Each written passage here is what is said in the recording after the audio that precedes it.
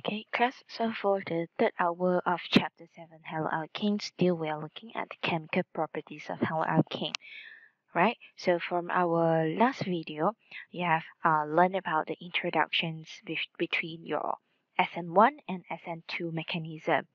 Okay, please recall back for SN1 mechanism, it involved the formations of carbocation, whereas for your SN2 mechanism, it involved the formations of your transition state.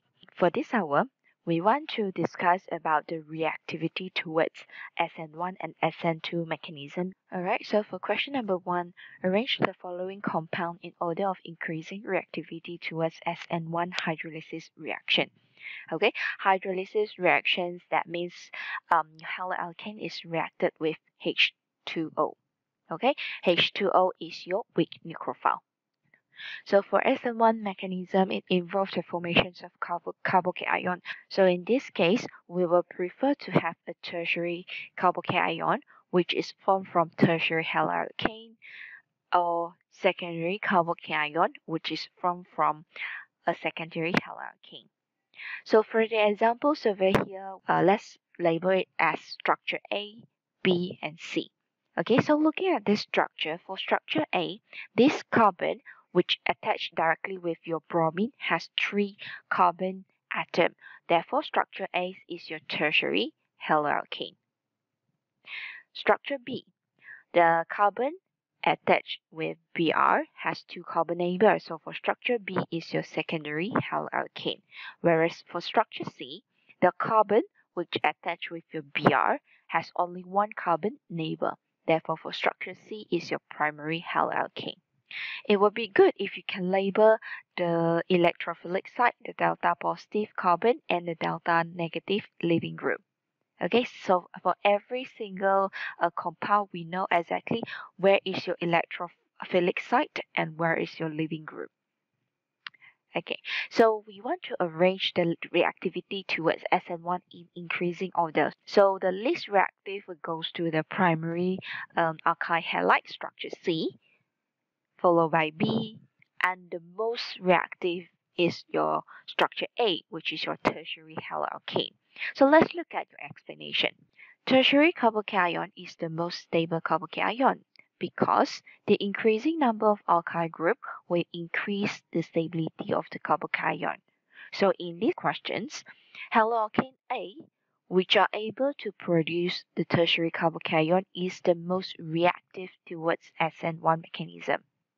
And we can make a conclusion that the more stable is the carbocation, the higher the reactivity towards SN1 mechanism. Okay, so let's look at our second questions. Arrange the following compound in decreasing reactivity towards SN2 reaction with aqueous solutions of ethanol, CH3CH2OH, which is also our weak nucleophile. Okay, so for a little bit of recall for our SN2 mechanism, it involved the transition state, it required strong nucleophile, it involved the backside attack of the nucleophile, and it prefer less steric effect. So let's label the structure as SYZ.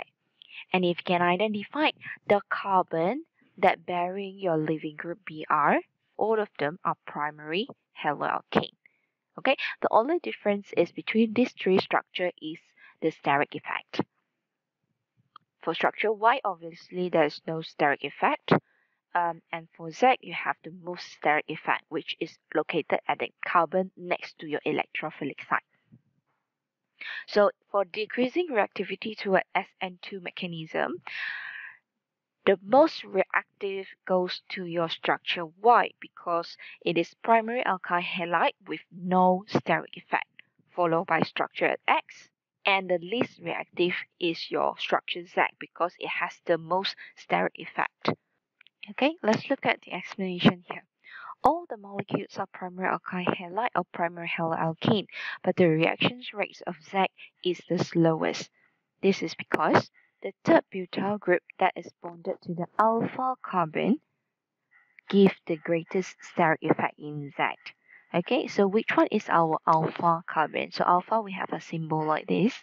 Okay, so which one is our alpha carbon? So you can see on your structure XYZ, the one highlighted in blue color is actually our alpha carbon. Okay, which means the carbon next to our electrophilic carbon. So go to your next point. The steric effect make it difficult for the nucleophile to attack the alpha carbon further back in Z structure. Therefore, decreases its reactivity toward SN2 mechanism. Alright, so for question number 3, give the structure of the product when 2-chloro-2-methylbutane is react with hot alcoholic potassium hydroxide. Okay, so this is the structure of your 2-chloro-2-methylbutane. So carbon number 1, 2, 3, 4. Carbon number 2, we have 1 chloro group and 1 methyl group. So the hot alcoholic potassium hydroxide is actually the reagent and conditions for this reaction. So this reaction is our dehydrohalogenation, the preparations of alkene. And the type of reaction is elimination. And what rules is used to predict the major product? Okay, so remember the preparations of alkene, you need to produce alkene, the carbon-carbon double bond. Okay, so in order to predict the major product, we are using Say's rules. So Say's rules say that the major products is the highly substituted alkene.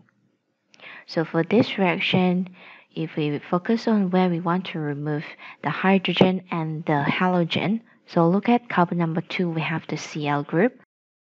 And you can either remove the hydrogen from carbon number 1 or carbon number 3. So if you remove the hydrogen from carbon number 1 and the halogen for carbon number 2, so this will be your minor product. Okay, and if you remove the Cl from carbon number 2 and hydrogen from carbon number 3, you are going to create another product, which is our major product. Okay, so according to Say's rule, the highly substituted alkene is our major product. So if you would like to revise the reactions of dehydrohalogenation, that will be under the topic of preparations of alkene, chapter 5.2.